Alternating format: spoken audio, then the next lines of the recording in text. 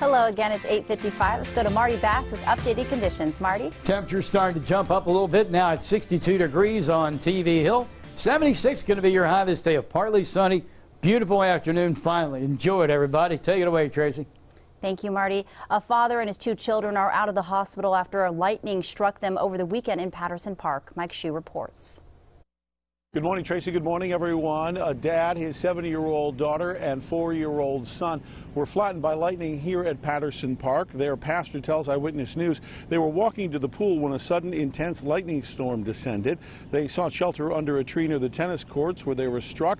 All were hospitalized, since released. The father said he remembers a blinding white light, and then he was temporarily paralyzed. The family says they're grateful for the support they've received from the community. I'm Mike Shue reporting. Back to you, Tracy. Thank you, Mike. High school graduates are getting ready to hit Ocean City for senior week, and police are warning them to be careful. State police and local law enforcement are teaming up to tackle underage drinking and impaired and distracted driving on the Eastern Shore. More than 100 citations were given out for underage drinking at a house party in Ocean City just last week.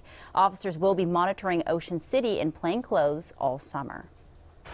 After winning the 2018 Stanley Cup, the victory parade for the Washington Capitals is today. The parade runs through downtown Washington, D.C. and will begin at 11 a.m. It's free and open to the public. If you can't make it in person, you can watch it live on our website, WJZ.com, also on our WJZ Facebook page.